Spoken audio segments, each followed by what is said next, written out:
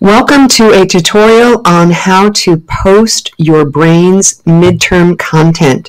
The first thing you want to do is you want to get to your MSCT portfolio. And that, of course, is being done in Google Sites. So you're going to go to sites.google.com. Once there, you're going to click on New Google Sites. And let me take a sidestep here. The most important part of this is that in order to access new Google Sites, you do need to be running the Chrome browser. So please make sure that you are trying to do this work in Chrome. Once you've clicked on New Google Sites, you will see your portfolio. You're going to click one time to open that up. And by now, hopefully, you have your placeholder text for your various courses in place. The first thing we're going to do, of course, is we're going to take a look here at our placeholder. Under course, what you need to do is you need to type in a very brief description of the course. So if I'm going to imagine that this is U.S. History 1, and my target audience is grades 9 through 10, whatever. The essential questions are of your lessons. What is it essentially you are trying to teach? I'm going to make this up. ID key factors leading to World War I. And that's all you really need to do for that. Now, the next thing you need to do is you need to create a new page, and off of that new page, you're going to insert the link to your midterm as well as your notes. Before I go do that, I'm going to come over here and I'm going to click on Publish. That way, at least that portion is done. We will need to come back here and hyperlink this phrase midterm over to the actual midterm page. But for the moment, what we're going to do is I'm going to actually grab this. I'm going to copy this portion. I'm just doing a Control-C on my keyboard. I'm going to come over here to the right-hand side under Google Sites. I'm going to click on Pages. And under Pages, I'm going to click on the plus sign to add a new page. And I'm going to type in Brains Midterm. You might come up with something a little bit more elegant in terms of phrasing. You can always change it going ahead and clicking on Done. And here I am. Now I've got the page where I want it to be. And I'm going to click on Insert, Text Box, and now I'm going to paste that content. That way, that content is already done off the first page, no big deal. Now the next thing I need to do is I'm going to set up another phrase here called Notes. And I'm going to go ahead and publish this. The first thing I'm going to do is I'm going to come over here to my sample notes. Now I have a couple of tutorials on how to create a PDF. And I'm doing this just from within Google Docs, but of course it is super simple to do it multiple different ways. Google Docs is one of the ways that you can create a PDF, and that's what I'm showing you here. I'm going to imagine that this was my midterm written content, and so now what I'm going to do is I'm going to create a PDF of it. Now, let me back up here and just explain. I could simply hyperlink this and link to it from the drive or link to it from the doc. That would be okay, except for the fact that I really would like this to be a PDF. It's a new skill, and it's something that you should do so that it looks the way you wanted it to look, as opposed to making people go into the editing. It's also easier in terms of not having to share this content out with the world. So, making a PDF, I'm going to click on the word File. I'm going to come over here to Download As, and I'm going to choose PDF Document. And in a moment, my computer is going to save it for me. It's going to save it for me in my download folder. But of course, on a Windows machine, it more than likely will have saved in your download folder as well. It could have landed in your document area. It could have landed in your desktop. So make sure you know where your content is being saved. I'm going to pause the video to get ready for the next part. I'll be right back. Okay, so our next portion is this. If we take a look at Google Sites, we know that there are some current limitations in terms of their being able to upload different types of media. And what we really want to do is we want to insert a link from this word notes over to the PDF version of our document. Again, I've already explained why a PDF is going to be a better deal here. However, because Google Sites doesn't natively bring in those PDFs at this point, we've got to take a couple of extra steps. The first thing I'm going to do is I'm going to come over to my drive, and I'm in a drive that is my coursework for this particular class. I'm going to have to upload this particular file, the midterm notes-sample. Again, could I have gotten away with doing it just from the document? Sure, but I think it looks cleaner and neater if I do it as a PDF.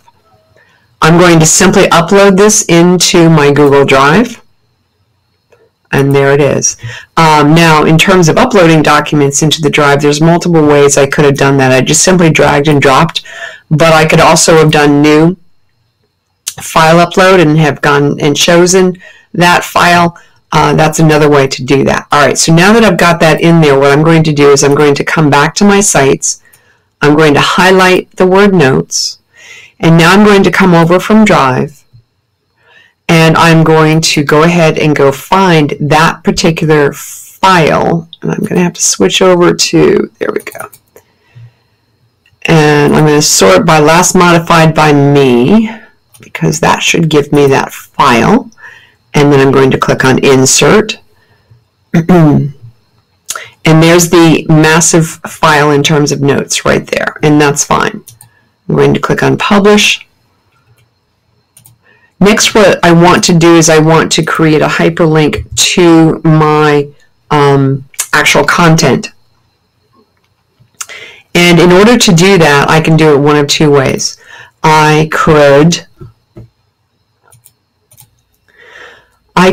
embed my midterm multiple different ways. The first one I'm going to show you is doing it via Prezi, and I'm going to pop over to my Prezi account, and I have gone ahead and clicked into a Prezi presentation that I'm going to use as an example.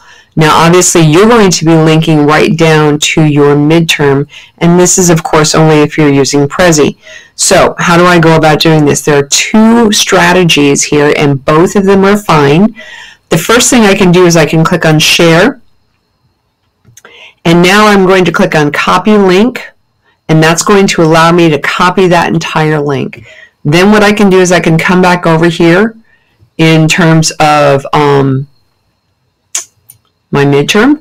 I could highlight this. I could click on the sharing icon. I could, oops, hold on one second. Okay, I had to jump back and grab the URL of my Prezi over here. I had to copy this one more time. So I'm going to now jump over here. I've highlighted it. I'm going to my link, and I'm going to paste it, and I can click Apply, and then I can go ahead and click on Publish. This is one way to do it, and it would certainly work. So if I go ahead and click on View Published Site, I could click on Midterm, and there it is. That's one way to do it. Another way to do this, I'm going to go ahead and click on my pencil. Another way to do this is to go ahead and embed the presentation, and I'm going to show you that. From within Prezi, I've got this option right here called Embed. And it's going to even give me an option to change the size and width. And you may want to do that here simply because, especially if you're trying to do a layout piece here where you want this to fit just in this little space, or you want it to fit in this space up here. However you want to do that in terms of sizing, you may have to play with that a bit. I'm going to just go ahead and give it the default and let viewers pan and zoom freely. I'm going to copy the code to the clipboard, and then I'm going to come back over here to my content area, and then I'm going to set this up a little bit differently. I'm going to move this up top and resize this a little bit so that There's my notes. And then down here, I'm going to click on Embed URL, and I'm going to paste. And then I'm going to click on Insert. And that's going to put that Prezi in there. Once again, I'm going to click on Publish. And then I'm going to click on the drop-down and go to View Published Site. And my notes are appearing over here. And my Prezi presentation is appearing over here. And that should, once I click on it, take me right out to my Prezi. I'm going to pause the video, and then I'm going to come back and do the same skills, but with a Google slide presentation in case any of you are doing it that way. But if you were doing it simply through notes and through Prezi, then you're basically done at this point. I'll be right back. Okay, now I'm going to show you how to set up your Brain midterm page using Google Slides. So the first thing I've done is I've gone to Pages, and I've gone ahead and created a new page by clicking on the plus button. I copied and pasted the same information that I had before in terms of the front end of, this particular content right here. And here is the page. Now, the truth is I actually copied and pasted it from my other sample. I'm going to remove the hyperlink here because I don't need that any longer. That would have taken me to my notes, which I've got embedded over here. And in terms of embedding my Google slide presentation, I'm simply going to go to Insert. I can also do it directly from my slides option here, but I can also go from Drive. And for me, it's coming up as my most immediate file because that's what I just worked on. But of course, I could double click into my files and go locate the folder in which it's sitting. And it's not there. Let me just back out of here for a second here. Here it is. So I just haven't organized it. I'm going to go ahead and click on Insert, and there it is. The last step I'm going to do is click on Publish, and then I am done. And once again, if I were to go view this particular site, View Published Site, I could see that here is my slide content. And that's it. For your midterm, you need to have this second page set up, and it needs to be labeled Brains Midterm, and you can click and link to, you can link to the PDF version of your notes and link to either the Prezi version of your presentation or the Google Slide version of your presentation, or if you chose to use a different tool altogether, you can link to that version's online sample. Talk to you later.